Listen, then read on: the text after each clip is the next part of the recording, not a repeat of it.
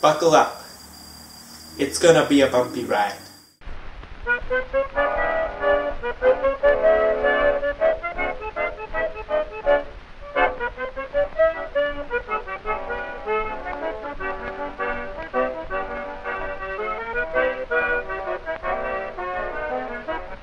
My nephew set this up for me, so if you just give me I've gotta figure out how to record my voice into the computer.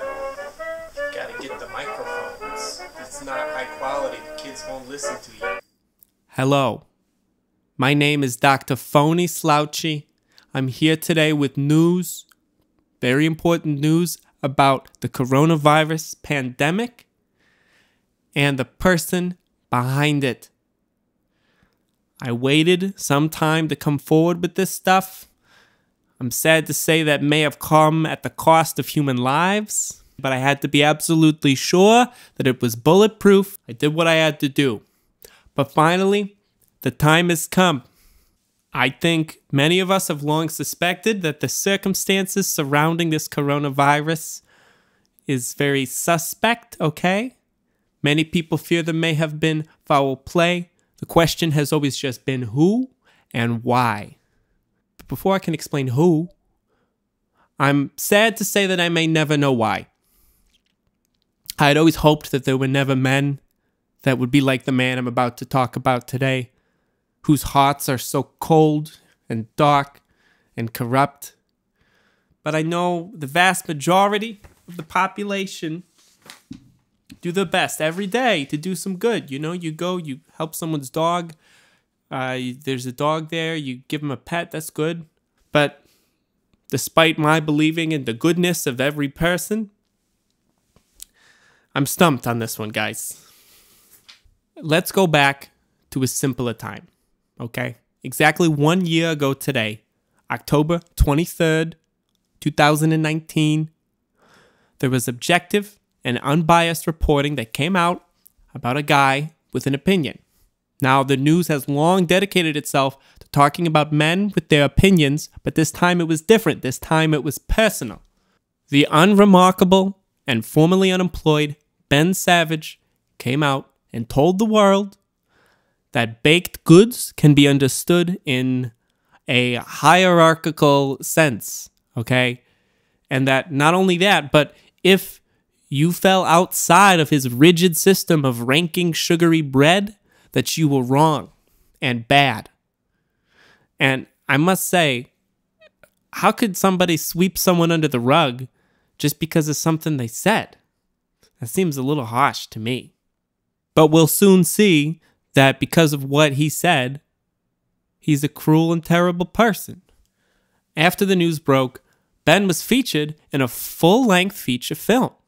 Or so we thought. More on that later. But once the news stopped discussing him, nobody went to see the movie. Nobody was talking about the bread anymore. That's when things get interesting.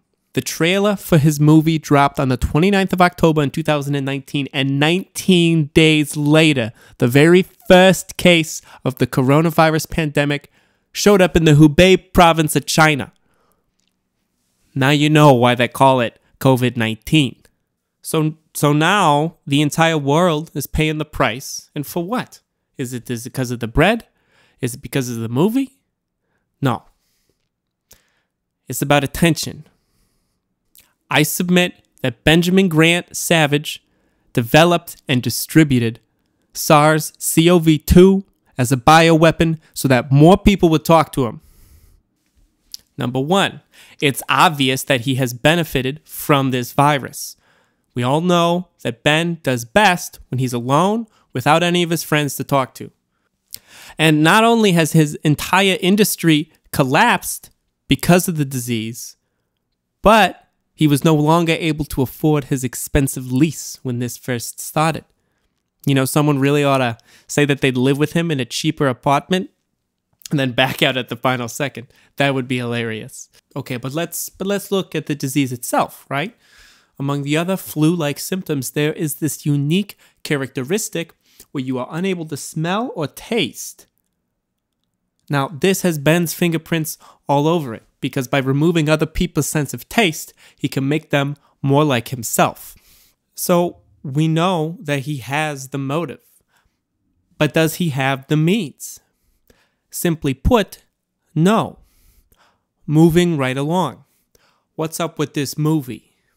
We know that he distributed the trailer on his personal Twitter account on October 29th. But since then, radio silence. And it's not just that nobody went to see it. I checked Wikipedia, I checked IMDb, there's nothing there. So to me, that raises some very important questions. What about the bread? Because if it was about the bread, don't you think he would have made the movie? Or, matter of fact, why tweet about it at all? Why not just have the opinion and just keep that to yourself? Or, if it mattered so much to you, why didn't you go ahead and make your movie? The thing is, this entire charade is not about banana bread. It's about making people pay attention to you. Why go to all this trouble? Why write scripts? Why set up cameras and lights and costumes? It all seems a little much to me. Speaking of a little much, I recognize that this might seem like another dreary piece of news. I know we all sit there, we scroll at the end of the day, and it's very depressing.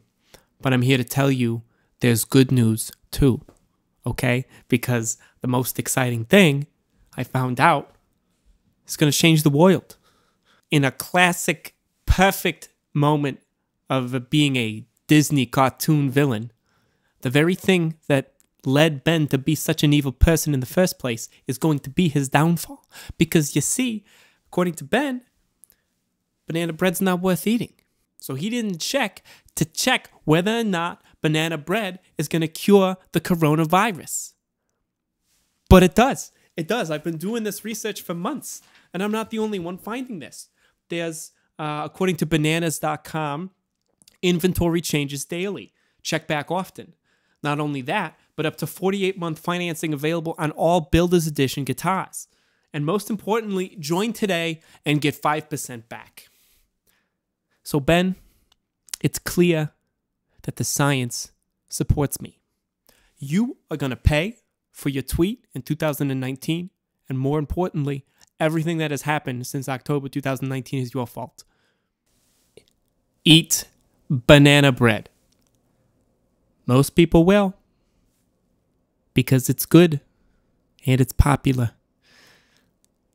and it cures coronavirus.